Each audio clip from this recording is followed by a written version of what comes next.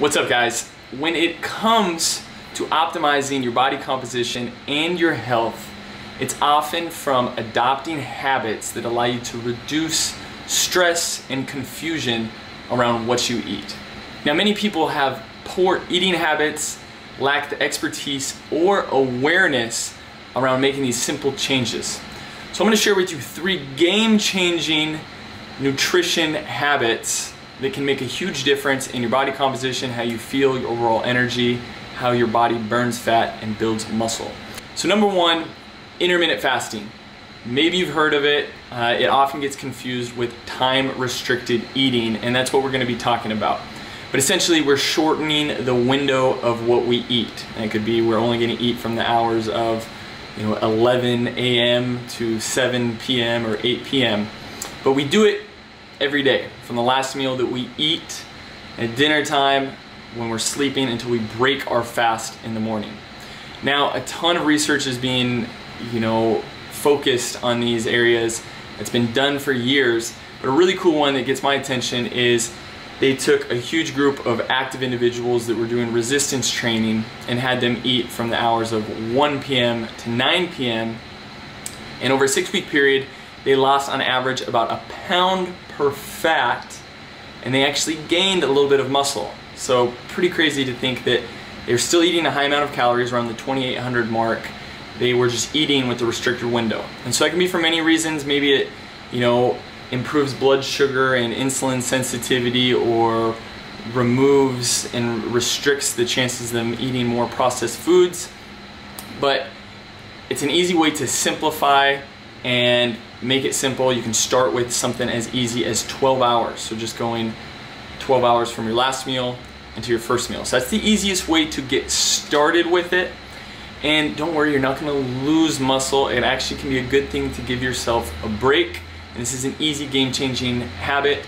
And you can level it up by doing longer, so go 2 to 4 hours longer. A lot of people prefer a 16-8, where they're fasting for 16 hours and eating for 8 hours. And if you just agree to eating maybe 3 meals, it really simplifies things, and you just say, I don't eat outside of those time windows. You might be more productive. A lot of people love it. There's a lot of research online to be able to look up more and see if it's a good fit for yourself. Number 2 is carb cycling. Now, this helps you because you have awareness of the amount of carbohydrates that you're eating, and some people, depending on lifestyle factors and genetics, are extremely sensitive to carbohydrates and how they affect their blood sugar. So what is carb cycling? Simply, you are eating carbohydrates on days where you are active or have higher volume with your training, and then on rest days you'd be eating a little bit less, or eliminating those starchy or simple carbohydrates, the things that have sugars in them. So you'd be focusing more around complex carbohydrates, vegetables, fruit, and so on. So this works for a lot of people because you're able to have a lower blood sugar response throughout the day, and your body is going to look for other forms of energy. Ideally, you're going to burn through the glucose and glycogen that you have, and your body will be able to break down fat a little bit better. Plus, your fat burning switch is more likely to be turned on because you don't have a constant release of blood sugar and insulin that it takes a lot of energy. So getting started, like I said, you can simply just focus on keep the carbohydrates on days that you're working out, especially more challenging workout, and then days where you're not working out, stick to more vegetables, fruits, and proteins, and avoid fruit juices and so on. The next level is creating more of a routine to where maybe you go 5 days of a lower carbohydrate and just have your carbohydrates around your exercise, maybe after that, and then the rest of the day is fairly lower carbohydrate. So you can go 5 days low, 1 to 2 days higher, and you could extend that for a week at a time or 2 weeks and find what works best for you.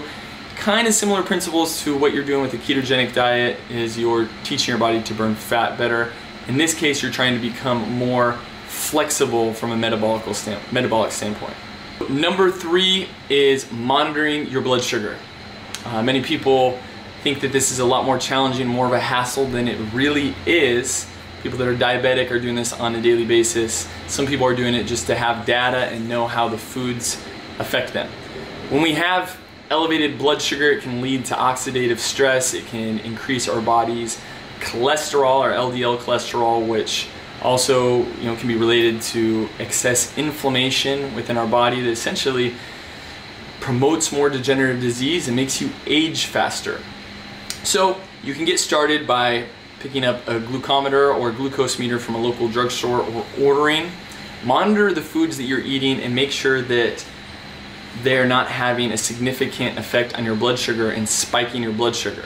Some people are going to be more sensitive to this based on hereditary and lifestyle factors.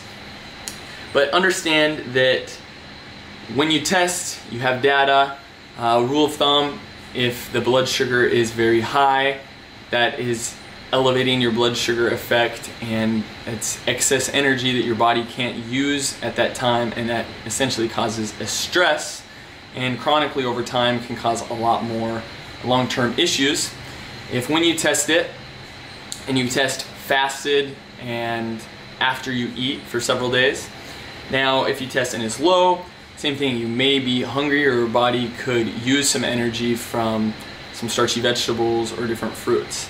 But ultimately, if you want to simplify this, focus on foods that help regulate your blood sugar. It's going to be hard to be in a fat burning mode or being able to convert fat into energy if your blood sugar is constantly spiked. When you're eating a whole foods diet with fiber, things like legumes and vegetables and fruits, you tend to have more of a steady blood sugar release. So I hope that was helpful. These are 3 tools that you can get started very easy, at least to create more awareness and reduce that stress. I hope it all was helpful. Keep living a peak performance life.